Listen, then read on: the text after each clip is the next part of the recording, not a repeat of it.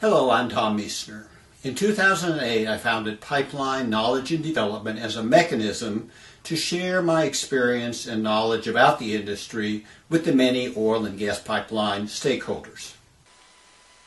So I make short tutorials about oil and gas pipelines and related facilities, and I'm glad to hear people are using them. I get emails from time to time with more questions. Here's an excerpt from an email that I received in late January. So here's a guy who is working on AST, above ground storage tanks terminals. He's got some questions. He works for an EPC company, and obviously he's a disciplined engineer with not a lot of background on facilities and wants to learn more. But he wants to know, what is the roof landing? What happens when a roof is at its lowest? And he says, our client often mentioned in their design reviews they don't want roof landings. Why don't they want roof landings? Why is that not so desirable? What's the critical zone in the floating roof tanks? And if the tank can raise or lower itself on top of the oil surface, then why vacuum breakers are still required in the roof?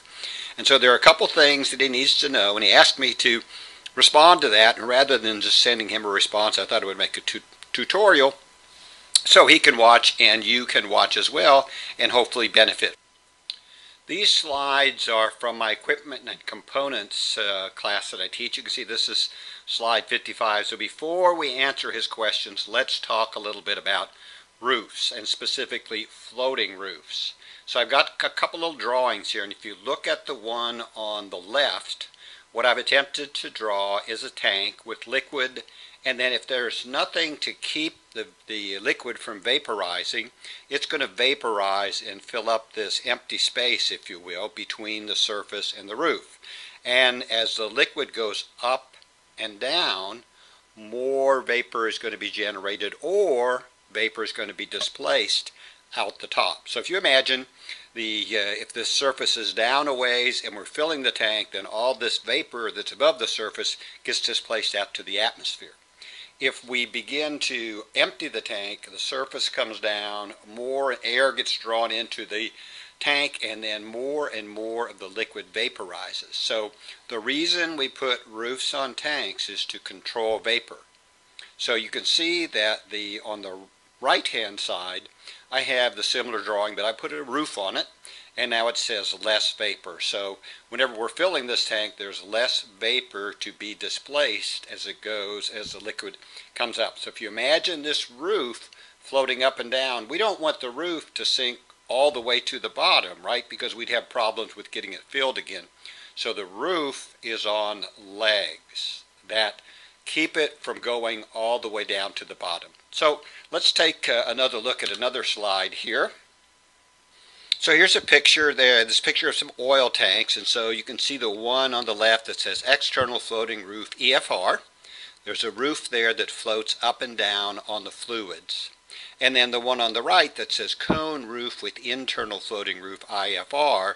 This was a tank that was built a number of years ago before floating roofs were required. So about the 1980s in the US, we began to require floating roofs on products or liquids that were above a certain vapor pressure as a way to control the discharge into the environment. So you can see the cone roof tank with an internal floating roof. If you look towards the top, there are little vents there, and so the vapor is pushed out and it comes back again as we're going along. So external floating roof and internal floating roof, and not all cone roof tanks have internal floating roofs.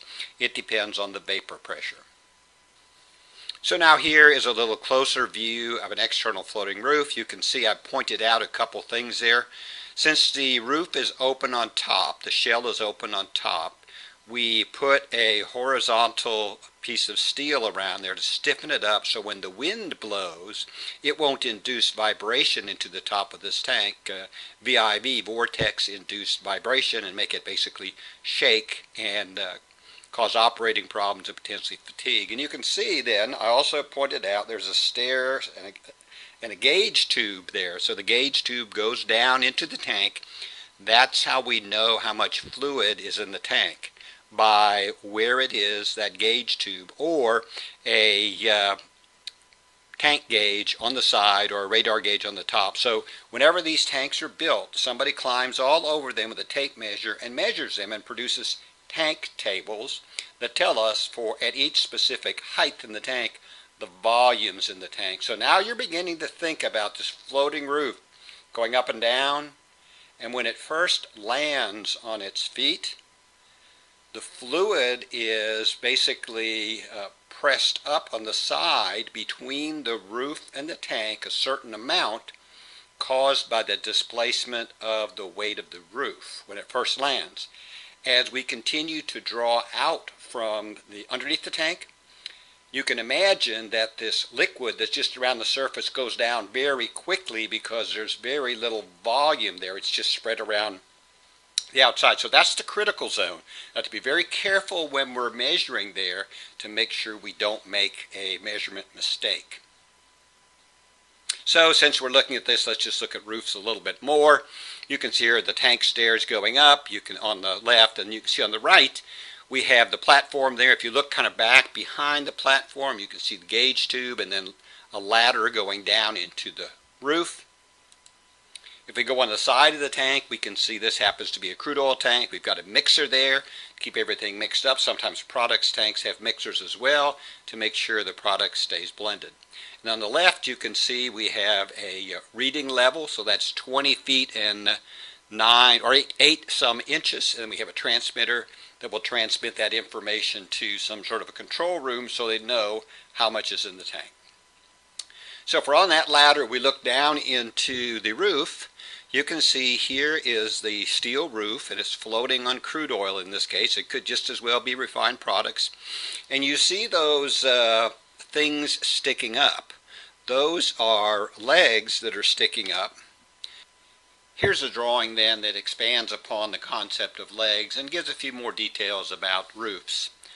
So if you look at the right, you can see I've got the legs shown in 2 different positions, low legs or high legs. And legs are just a piece of pipe basically.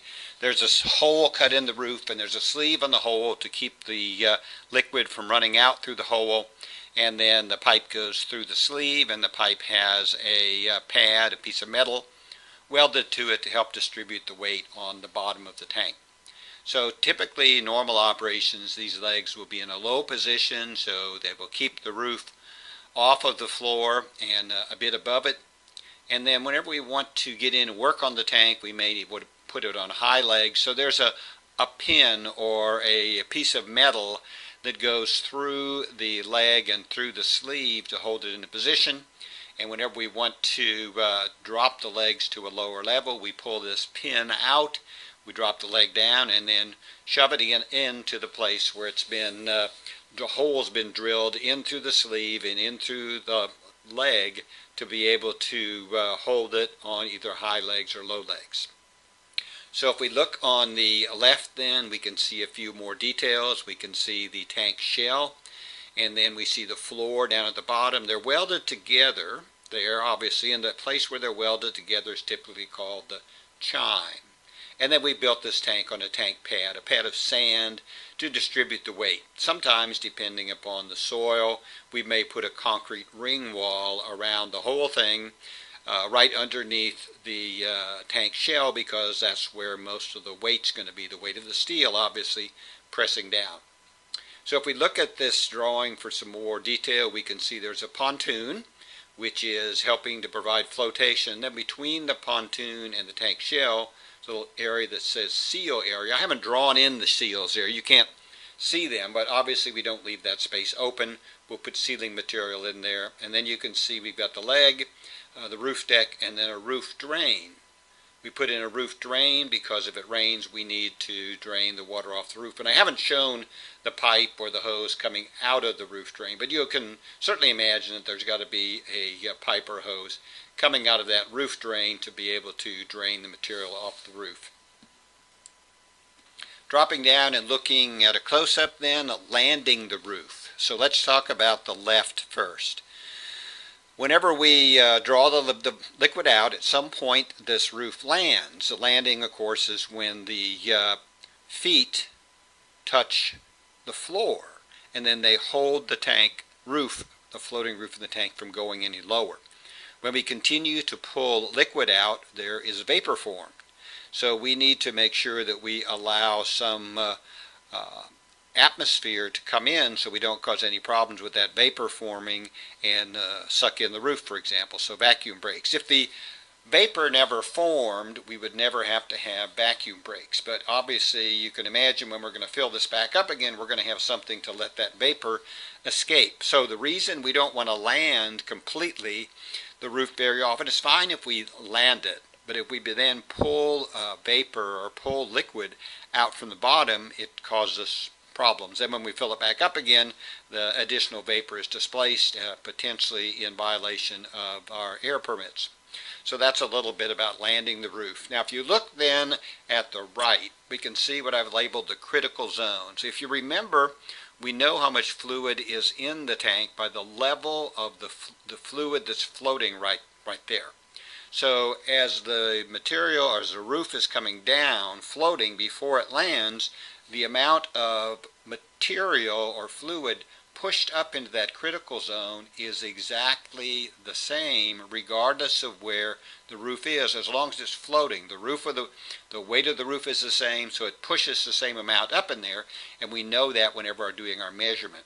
When we land, and as the liquid begins to first be pulled out from underneath the roof, this liquid, this column of liquid all around the tank in this critical zone falls very quickly.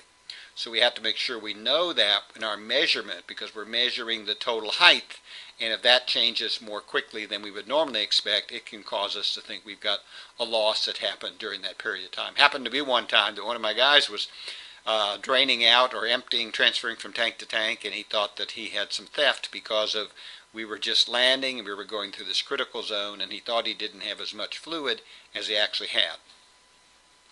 So now we can take another look. Here is a geodesic dome, the floating roof, the external floating roof.